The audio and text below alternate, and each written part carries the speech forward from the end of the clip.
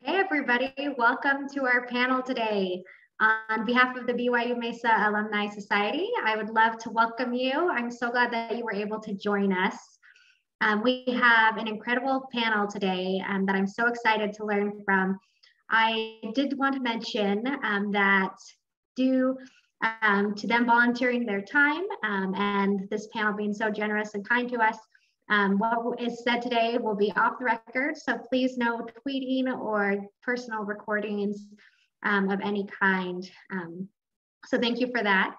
I also just wanted, for those of you who aren't aware of the Alumni Society, we try to plan a couple of events every year to get alumni engaged with students, alumni engaged with alumni, and alumni more engaged with the Middle East. And so this is a part of that mission. And so we're so grateful for the panelists, and I'll go ahead and hand it over to Professor Gubler.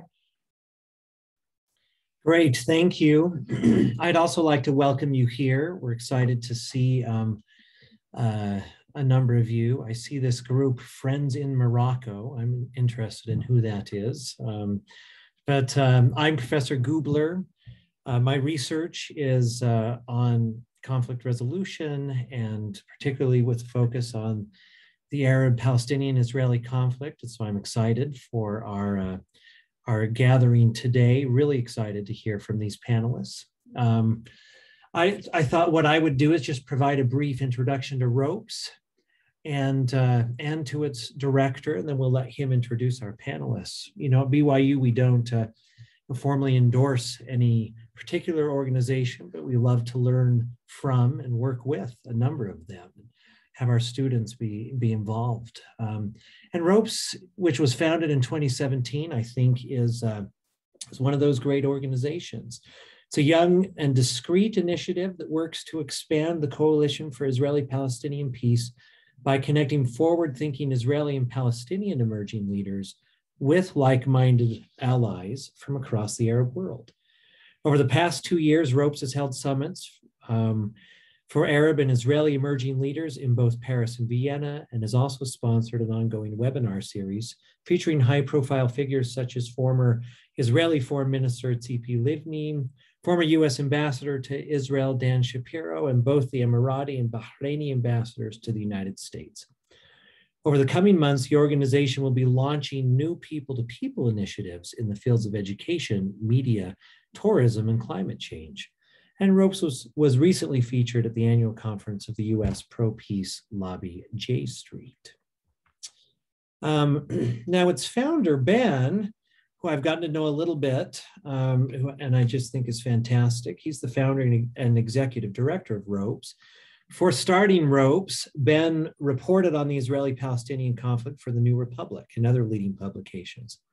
He wrote the magazine's 2013 cover story on the two-state solution called Mind Altering by former Secretary of State John Kerry, and co-authored its 2014 article on the Kerry Peace Talks, which received the National Press Club's Edwin Hood Award for diplomatic reporting and a National Magazine Award nomination.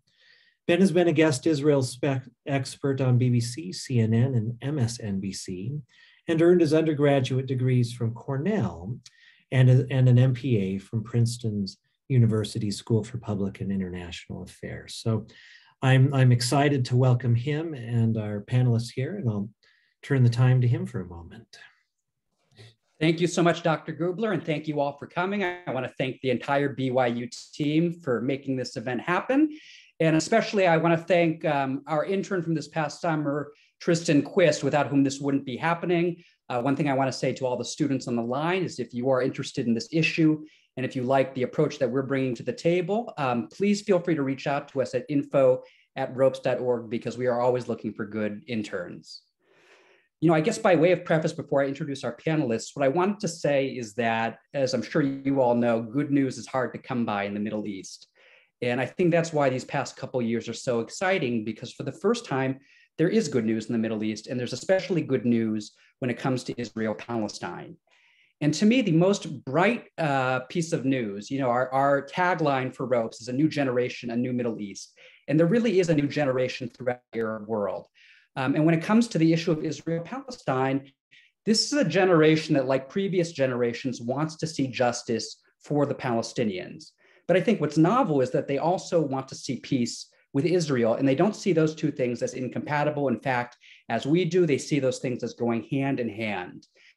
And Ropes was really created to reach out to those people, whether in countries like Morocco, like the UAE and Bahrain, or even like Iraq, where we just had a delegate to our recent conference.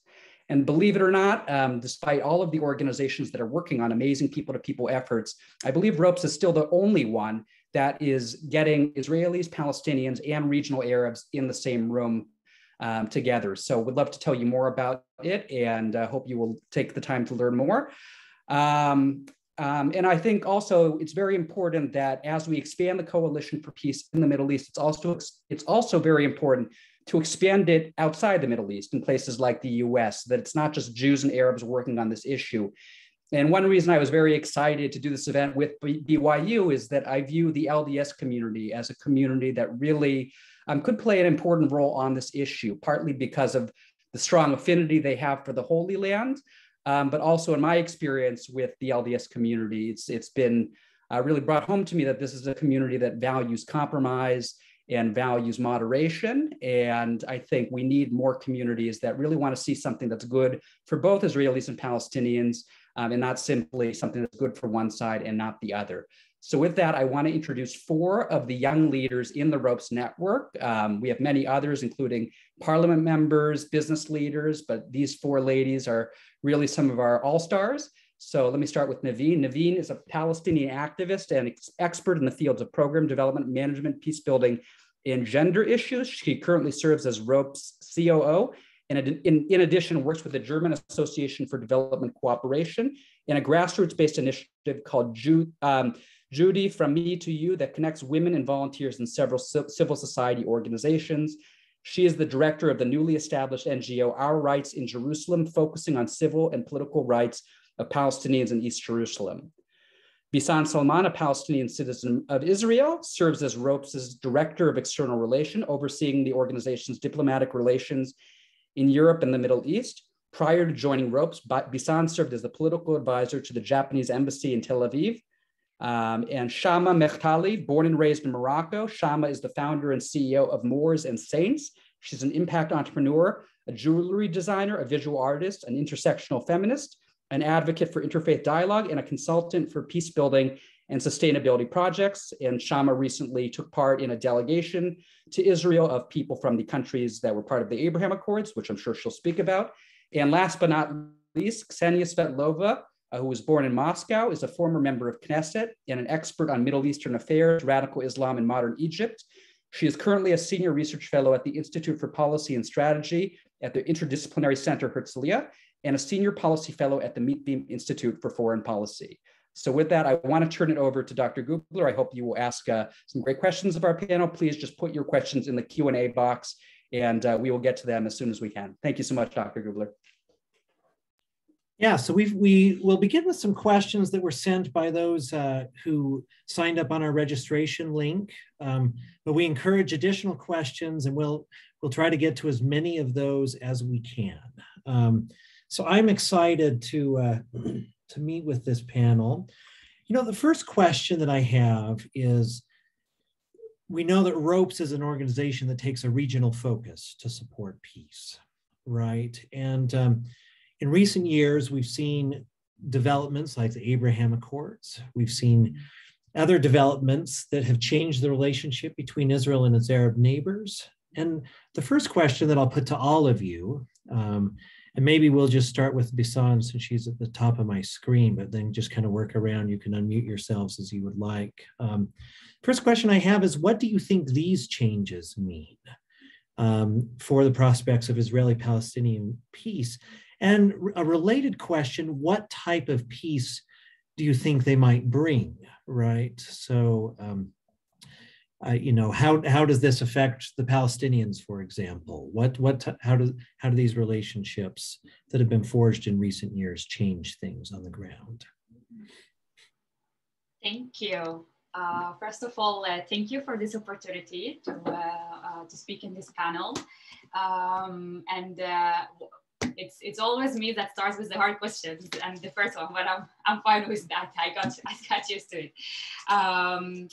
I would like just to say something in terms of the changes we are experiencing in the Middle East. I think we are all experiencing so many changes in the world, in addition to everything that is happening in the Middle East, everything that happened with COVID, and like the general just like changes in the you know, in work and like in everything that is happening is actually giving me hope personally. Because for the first time, we are experiencing a change, some kind of a change, after having a very static and not stable. I wouldn't use the word stable for the Middle East, but like we didn't see much changes for many years. No changes in the government or like in other things, and suddenly we're experiencing all the changes at once. So for me personally, it gives me hope that changes are possible. And therefore, we are not going to stay forever in this current situation where we don't have a solution here at home, or where governments are not changing towards any kind of positive direction. When it comes to the Abraham Accords, so I joined ROPES in 2019. I met Ben then and decided to give the regional approach a chance before I give the political world. I was very desperate at that time. I was really tired. And then when I've heard about this regional approach, I've decided to give this a chance, but I never imagined this reality that we are at today. Definitely didn't imagine Abraham Accords happening. And I must say that it was very shocking for us at the beginning, like for everyone else. It's not necessarily something, I personally didn't see it as something positive at first. It was very shocking. And as a Palestinian, or I think all Palestinians just felt like it is the end of the world in a way, that now no one will care anymore about the conflict, about the occupation, about the situation of Palestinians in general, and let alone equality and things that we are fighting for here in Israel. I think that we are also still experiencing these changes. We are still in the middle of this transaction into this new era. Everyone is very overwhelmed. Like I work with young leaders and governments in the region, and I think everyone is very confused and overwhelmed still, and no one is really understanding where is this change is going to, and everyone is trying to push towards their direction. And I think that we are in a very important stage where we all need to really push for our direction, for the right direction, I will put it this way, because it is now that things are moving in the region. And more than this, I think it's very dangerous for us not to do anything and not use these changes and everything that is happening in the region to try to actually use the opportunity of creating a new reality. I do think that the fact that we have a change in politics here in Israel is also as a result of everything that is happening, and like we're hoping to see more changes coming in the coming year in other governments here at home. I am optimistic, and I'm really curious to hear what my colleagues have to say here. I am optimistic, and I think these changes really gave us the hope that we can do something and we can make a change in the region. And I will elaborate more about it later today.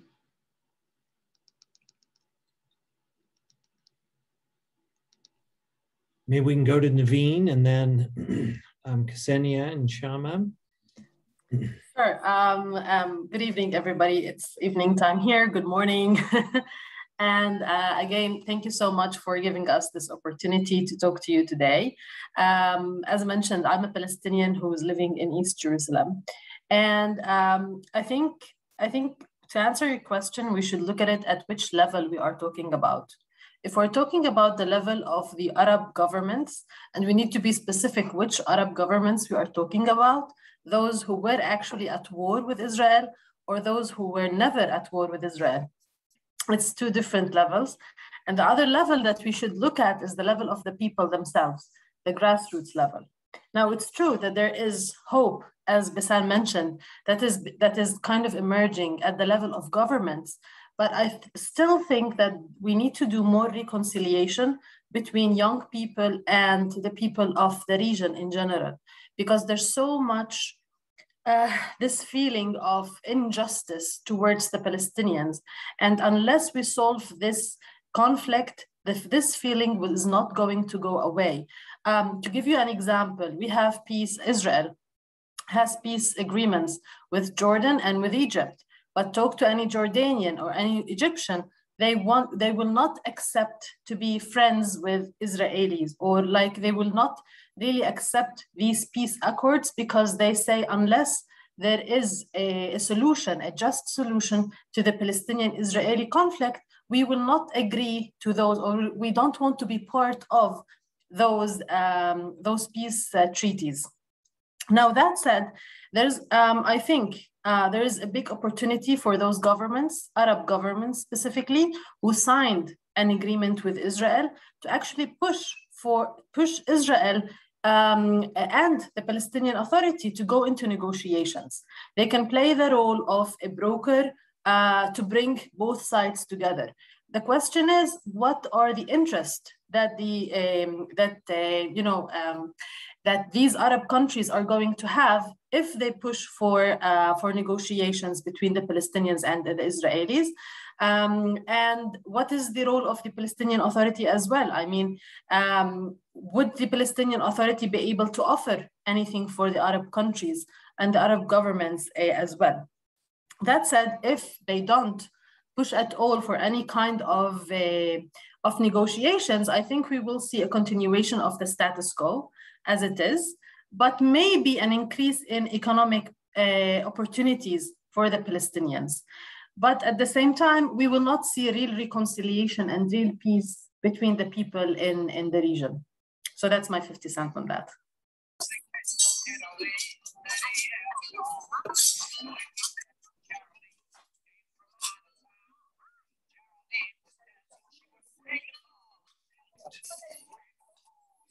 Ksenia, we can hear some noise, but not your voice yet. Yeah, I was waiting for you to address me, actually. Yeah. So good morning and good evening to everyone. And thank you, Ben. Thank you, Professor Gubler, for organizing this panel. So I would like to say that things are not static. Things change, and we have to be in tune with everything that is happening in the world, in the region, in our respective societies and countries. So first of all, I would have to mention that the interesting development took place in the last few years. After decades when Israelis were against any Arab intervention, any cooperation with the Arab countries in regards to solving the conflict with the Palestinians, suddenly in the last 5, 6, 7 years, you hear more and more people in Israel who support the regional approach, who do support that the Arab countries will be involved in the possible solution or the possible reconciliation with the Palestinians. So what happened on the Palestinian side was just the opposite. For years, the Palestinians were demanding the Arab countries to be more involved in the possible solution of the conflict. And with signing of the Abraham agreements, we heard quite a few voices in the Palestinian society saying that it's not welcome, and they do not think that it's a good thing to mix and match between the peace agreements between Israel and the Arab world and between the resolution of the Palestinian conflict. Well, it's of course important that the focus will not be switched from the Israeli and Palestinian arena, as some people thought naively, in the beginning that if you sign a peace agreement with Emirates or with Bahrain or with some other Arab country, then you can just regard this very gruesome reality of the conflict with the Palestinians. But at the same time, I think that as the world becomes more differentiated, as the world becomes more complicated, and not everything is anymore in black and white, I think that it's actually smart for us to understand how we can combine with these two processes, reconciliation between Israel and Palestinians, the resolution of the conflict, and just solution, for this that is long awaited, by many people here, and between the reconciliation between Israel and the Arab countries. So my friend Nivine mentioned that there has to be economic reasoning for involvement of the Arab countries, and something that the Palestinian autonomy can give them. Well, actually, this economic reasoning is here already, very simply. So I heard from many Emirati friends during the war in Gaza this May that if it will aggravate, if the suffering of the Palestinian people will aggravate, actually it will hurt the chances of promoting in a fast pace the agreements, the understandings, the MOUs between Israeli and Emirati companies, think tanks, academy, and so on. So if there is no resolution soon for the Israeli-Palestinian conflict, it means that also the Abraham Accords may stall. It might not seem so today, but and believe me, I'm visiting on a weekly basis the Palestinian territories, Ramallah specifically.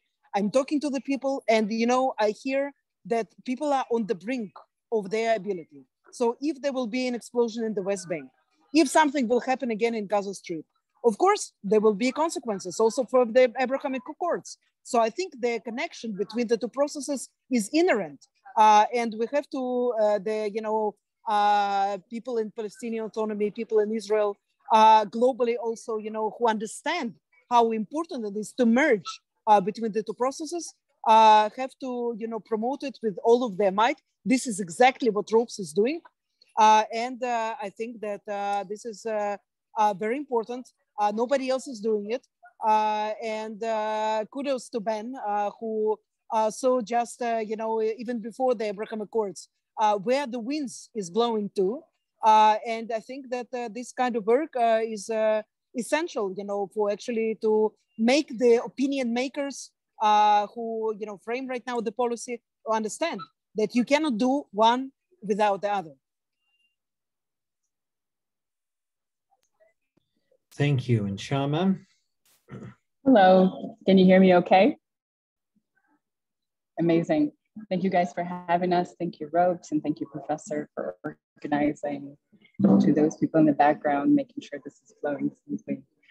To echo what my friend Ksenia just mentioned, forcing the Israeli side to de-escalate the situation in Palestine and with Palestinians has been one of the key wins of the Abraham Accords insofar as the Palestinian cause is concerned.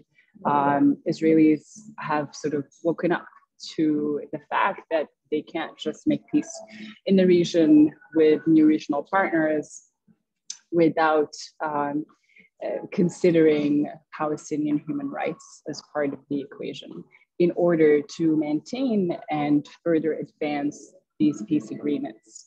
Now, like Bissan, and I'm optimistic, but I'm also cautiously optimistic about what will happen in the immediate short-term future, only because I've been based in Dubai for 5 years. And so what I've noticed from the Israeli delegations, and really we've had an influx in the UAE of Israelis who showed up over the last year. And what I've noticed in terms of political dynamics is that we're getting a lot of the sort of right-wing representation who is more interested in advancing political and economic deals, but not so much in terms of shifting socioeconomic dynamics and social mentalities in regards to the Israeli-Palestinian conflict. So as long as the left is sort of disengaged within the framework of what's happening today with the Abrahamic Accords and the peace deals in the region, I remain a little bit, as I mentioned, cautiously optimistic about what happens going forward. So there's a real need to effectively engage people from all political spectrums within the new, what we're calling the new Middle East, so the new landscape that the Abrahamic Accords and the peace plans are sort of allowing. Now, in terms of real progress, we are already seeing almost an existential crisis unravel within Israelis, even actually specifically within the right-wing spectrum, because they're asking themselves for the first time, do Arabs really hate us if they're willing to make peace with us? And they're finding a lot of warm and welcoming people on the other side and across the Gulf and in North Africa. And so it's forcing this internal debate and the reckoning with what they have sort of continuously seen as the biggest threat to peace in the region, which is this fundamental inherent anti-Semitism that the Muslim world is obsessed with. So that already is a big win. It's also by engaging in this sort of existential debate, it forces also Israelis to reassess what an Arab is and what a Muslim is and what eventually what a Palestinian is. And if they are capable of having warm, positive relations with Israelis. In terms of other wins for all countries involved in the region, we have a clear pattern of fighting radicalism that is only being solidified. And I can testify to the UAE and to Morocco, because we have to understand the dynamics that allowed the Abrahamic Accords to really show up. The biggest reason, in my opinion, is the fact that the Arab Spring allowed the regimes of the Middle East and North Africa to wake up to the fact that the most severe threat to these governments and regimes staying in power is Islamic radicalism. And we saw this across the region, whether in Egypt or Libya, Tunisia, Morocco. In Morocco, from which I'm talking to you today, I'm in Casablanca. So maybe that's what you saw, Professor. In Morocco, we recently just ushered in a new government. And for the first time in 10 years, it is not an Islamist government. And in fact, we witnessed the biggest drop in Islamist representation in the history of any government. They went from having over 140 seats to only 13 seats in parliament. This is major. It also speaks to the patterns and the dynamics that we've been witnessing across the region to de-radicalize countries from within. And so it is a very strategic goal, and that inevitably has repercussions for within Israeli society and politics, because we're also witnessing some reverberations within Israeli rhetoric to fight radicalism and extremism within even Jewish spaces. And it's really forcing a lot of difficult conversations within. And I'm sure you've seen that Minister of Interior, Ayelet Shaked, was just in the UAE and announced her interest in promoting tolerance and interfaith dialogue within Israel and copying the UAE model for tolerance within. So these are, I celebrate as, of course, progress. And I think that it's really kind of pushing the region in the right direction. Thank you. These have been wonderfully thoughtful responses. In the interest of time, since we have kind of this short time, I'm going to ask kind of a series of short questions and ask you to just kind of give us a minute response each. You know, I wish this were a 2-hour or a 3-hour panel, right, over some good falafel and hummus, but that is not in the works at present. So first questions I'm going to pose to Nivine and Ksenia, particularly about the two-state solution. So beginning in 1947, right, the two-state solution has been the framework for the resolution of this conflict. However, it seems like among younger generations on both sides, there has been a shift away from that framework and instead more towards a variety of different solutions, one state and other interesting types of solutions. I want to hear from you. Do you see that shift happening? And if so, what are those solutions and what do you think about them? That's a lot for a minute response.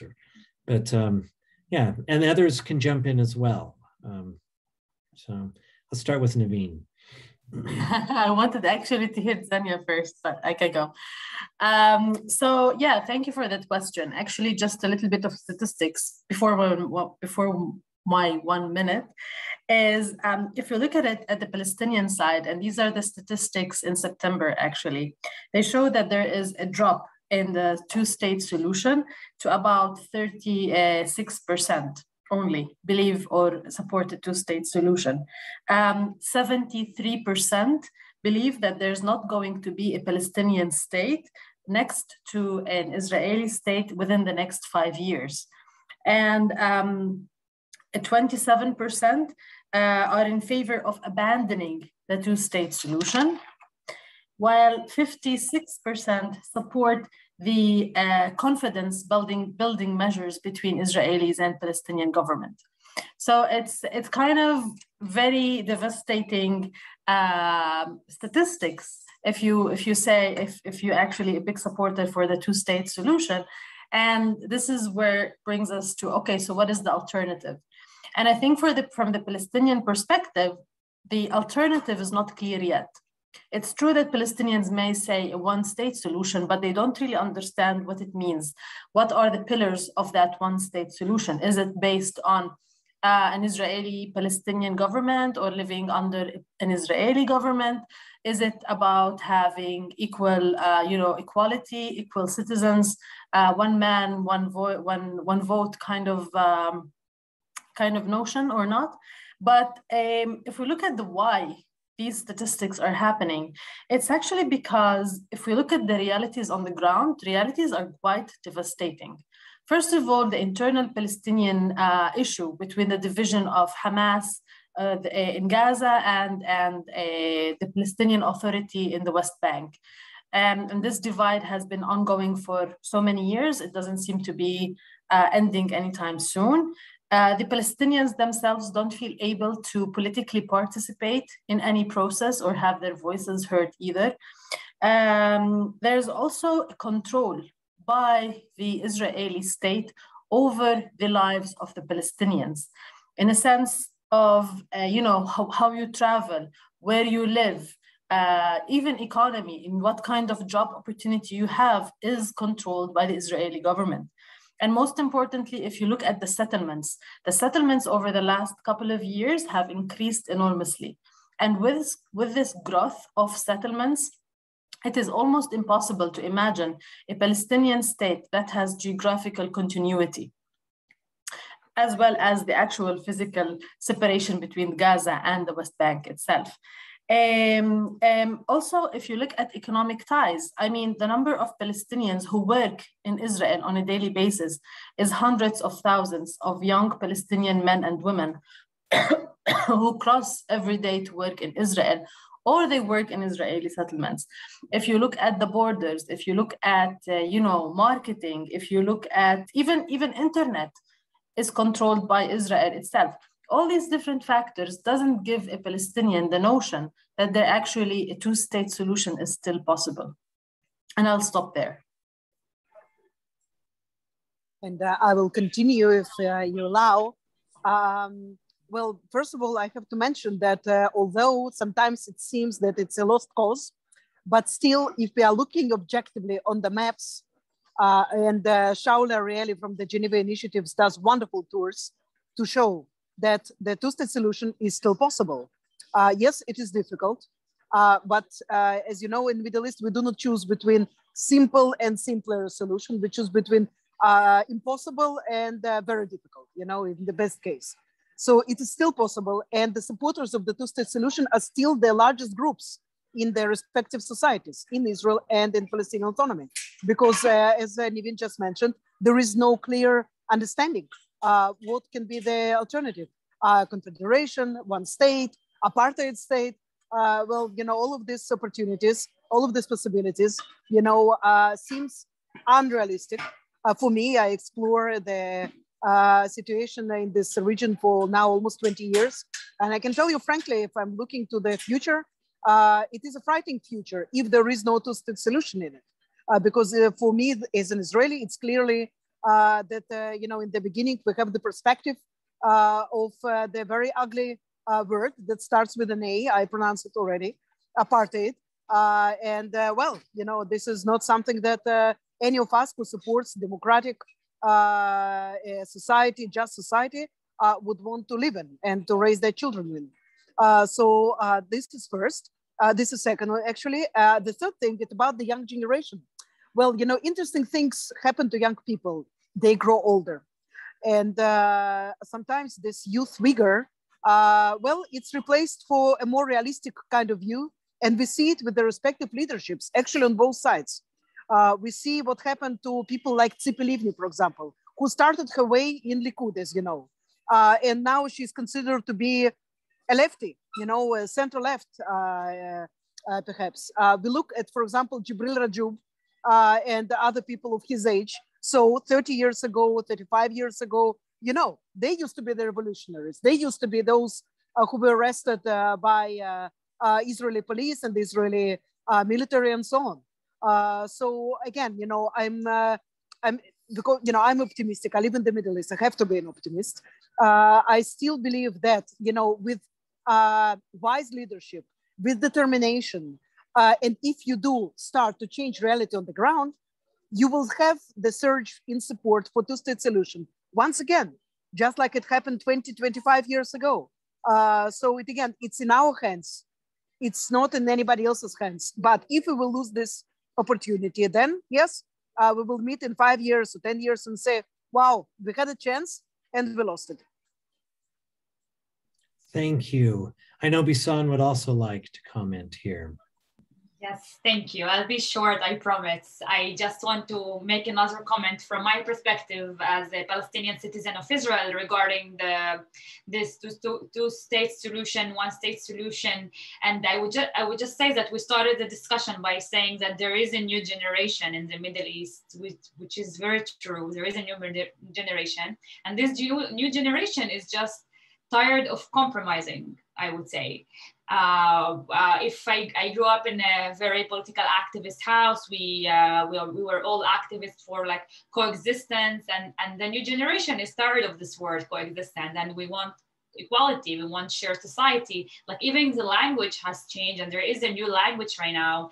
And I always felt frustrated by this two-state solution, since I knew that it's not going to solve my problems in any way. When we talk about two-state solution, we don't necessarily talk about the internal issues in Israel. And like we deal with the solution as everything is perfect in the country, and meanwhile there are lots of right-wing and extreme laws that are being passed, such as the Nakba law, such as the nation state bill law, and we saw that during the last war, that the young generation is just tired of compromising. We don't want to compromise anymore. We want to feel equal in our home, and we don't feel that. And this is creating a lot of frustration also in the discourse itself. And I agree with Nivine that I don't think Palestinians really understand what does it mean, is this one state solution.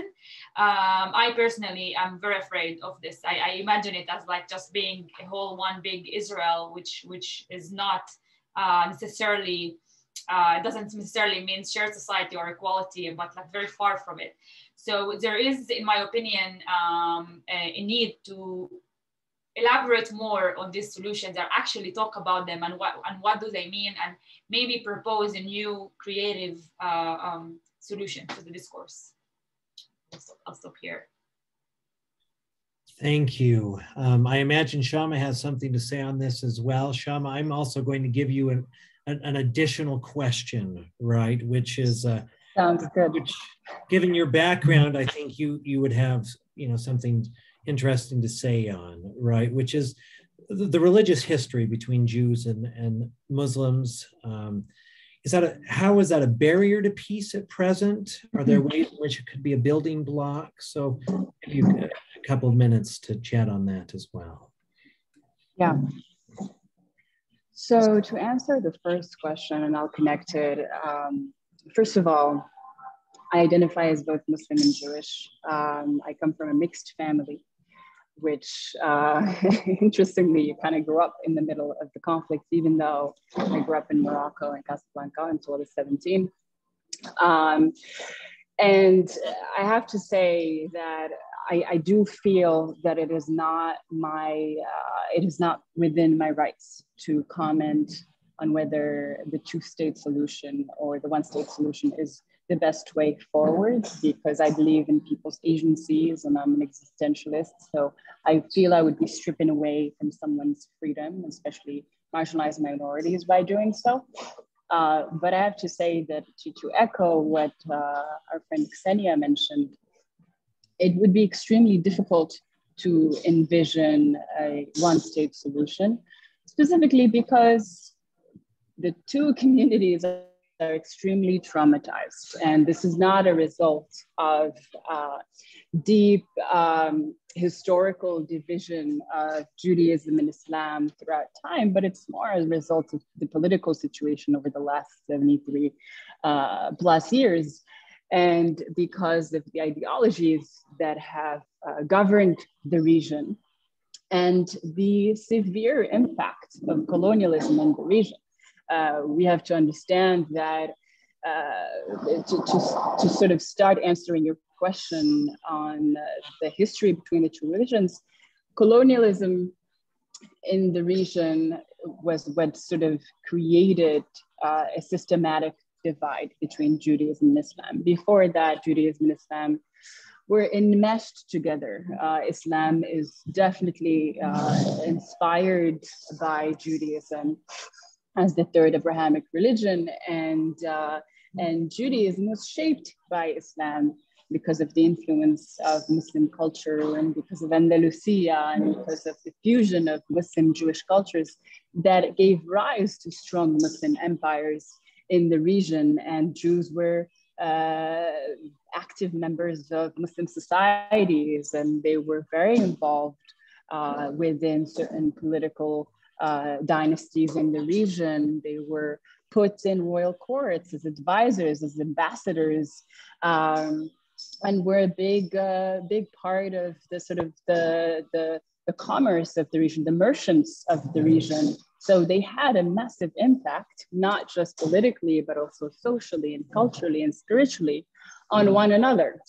Now, colonialism, when it stepped into the region, it inevitably created lots of division between the two communities. One big example and scarring example of that is the Crémieux Decree, which was pronounced in 1870 in Algeria by a French general who granted citizenship, French citizenship, to the Jewish communities of Algeria and some parts of North Africa. And so the majority of the Jews of Algeria became naturalized French citizens.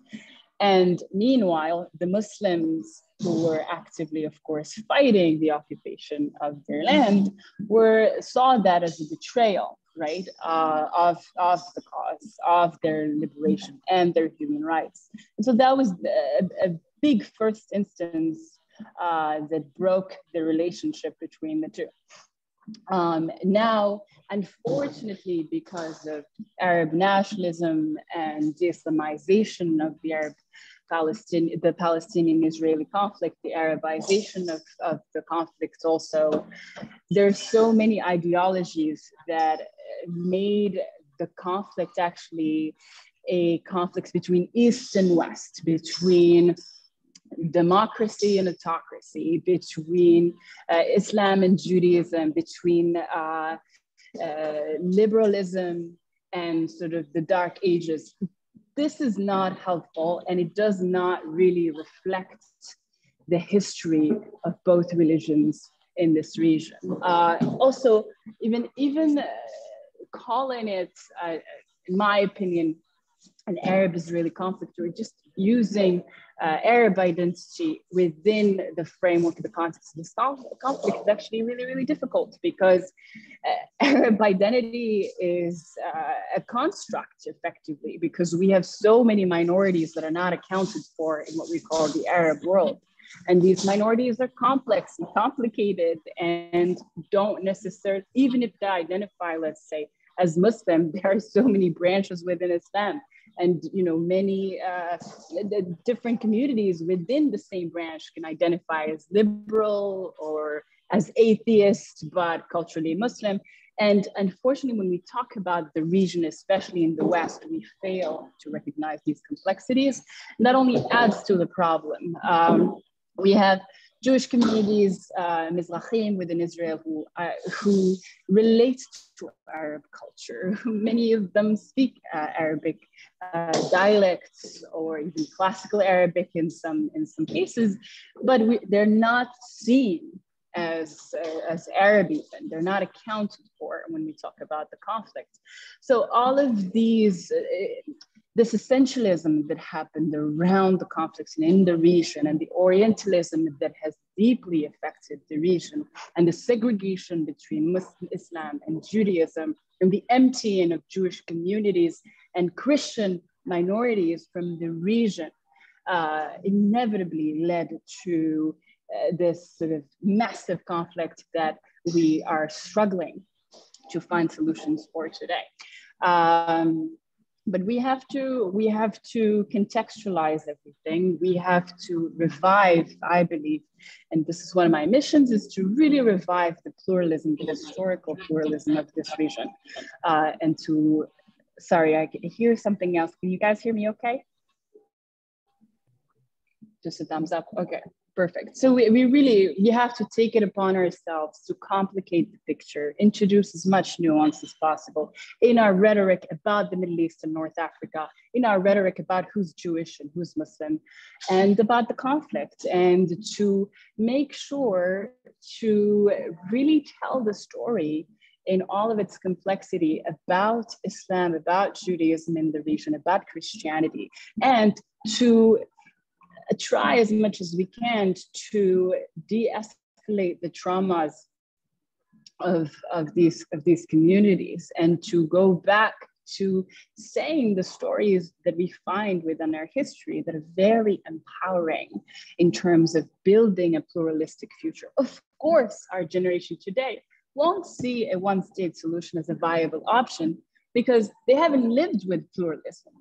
My generation, the reason why I do this work, specifically in Muslim-Jewish interfaith dialogue, and I've been doing it for almost 15 years, is because my generation in Morocco and other places in the region grew up completely removed from the stories of pluralism that our fathers, our grandfathers, our grandmothers and mothers lived in, right? They lived in this very deeply complex society in which the Jew or the Muslim or the Christian was the neighbor, depending on the context. So we haven't had this experience, and we are completely empowered by the fight, as Bissan mentioned, for equality and social justice. And we are empowered by technology to pursue what is just and what is democratic in a region that has not really succeeded in implementing democracy, and has had a very different history, even in its political history, has had moments that were really beautiful and pluralistic and inclusive,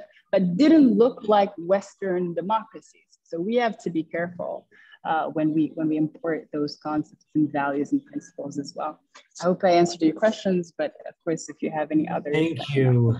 This is just, boy, we have more questions, and were I a more dictatorial, right, moderator, I might have cut you off, but these were just such thoughtful responses. So what we're going to do is we have a question on the chat here for ropes. We're going to turn some time to Ben, and then he'll as long as you're running a benevolent dictatorship, Professor, we're okay.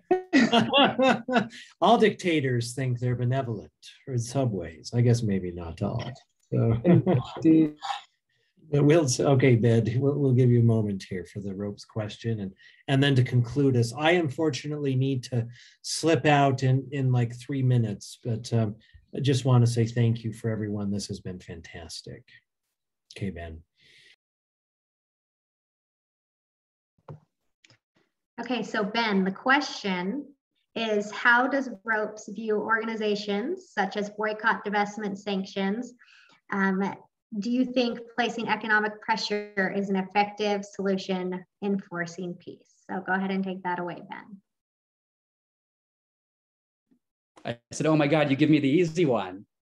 So anyway, I want to make a few points about BDS, and unfortunately, this is an issue on which we don't have a very nuanced discourse. So I want to preface what I'm going to say with 2 major points. Number one, I want to say that I definitely understand, especially from Palestinians, the impetus behind BDS. And I especially want to say that, I understand why a young Palestinian who is under occupation, who feels like the Israeli government, at least over the past decade or so, hasn't really shown an interest in creating a Palestinian state, and yet who doesn't want to engage in violent tactics, I can understand why they would see BDS as really the only effective means they have to fight the occupation and fight for a Palestinian state. So I definitely get that. I also think we need to differentiate between 2 types of BDS because they tend to be lumped together, frankly, by people who I think are arguing in bad faith. There is the BDS that is directed at Israel as a whole. So basically that is trying to boycott Israel in the way that, let's say, South Africa was boycotted. So, no concerts going, people putting economic sanctions, whatever. And the sort of BDS that's targeted at Israeli economic activities over the Green Line in the settlements. A very recent example of this was Ben and Jerry's decided they were going to stop selling their ice cream beyond the Green Line in West Bank settlements. And you would have thought that there was a new Holocaust given the response that this provoked on our side. But I want to say that I have no issue personally, and Ropes has no issue personally with the latter type of BDS. In fact, I personally, just boycott settlement products. I don't really feel good about supporting them. But I'm very much against BDS, and we are against BDS directed at Israel as a whole for a couple of reasons. Number one, I personally don't think it is fair. Fair in the sense that it is boycotting not just those Israelis who support continued occupation, but people like Bissan, the 20% of Israelis who are Palestinian citizens of Israel, and also the very many Israelis like Ksenia who have been fighting for peace passionately. And I also think it's not fair to engage in any activity that places all the blame for where we are on one side or the other. So for those 2 reasons, I'm personally against it, and clearly we at Ropes don't support it. But the really more important reason why I don't support BDS is I just don't think it's effective at bringing us closer to a solution to this issue. And I understand people want to make the argument, well, this worked in South Africa, but I think you always have to understand that there are different contexts. And I would say that when it comes to Israel, you have to understand that there's a very particular psychological, Dr. Gubler, context here, which is the Jewish psyche of persecution over the centuries. And so the same sort of activities that seek to isolate a country might have a different effect in a country like Israel, where suddenly that's put in the tradition of anti-Semitism, which I certainly don't view BDS as being inherently anti-Semitic. And lastly, I think to be effective, I don't rule out the fact that a BDS strategy could be effective, but the amount of pressure you would have to harness to really get Israel to change its behavior is so much greater than what has been able to be achieved by the BDS movement. Really, the only thing the BDS movement has achieved politically is that they have strengthened the right wing in Israel. And frankly, they've given a cause, a raison d'etat for many Israeli organizations and Jewish organizations that style themselves as fighting the BDS boogeyman.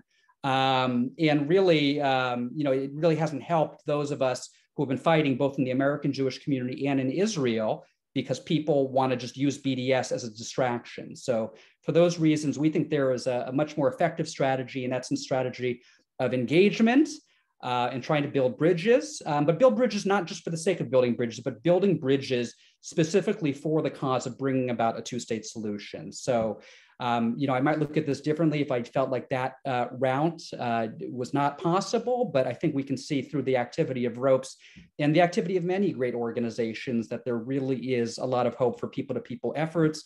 And I think one of the greatest developments in this regard is that there is now a $250 million fund that has been passed by the US Congress to support activities like ROPES and other peace-building organizations over the coming years. So with that, I just want to thank Dr. Gubler, thank Tristan Quist again, thank Esther, thank the entire BYU team for having us, thank our amazing panelists. I'm really just privileged to be surrounded by Bissan and Nivine on a daily basis, and also people like Ksenia and Chama. And just want to say that we really, we want to stay in touch with you if you want to stay in touch with us, and we would love to invite you to future events that we hold from time to time. So like I said, if you were interested in getting involved with us, feel free to post your email address and we will reach out to you and make sure that you get our updates.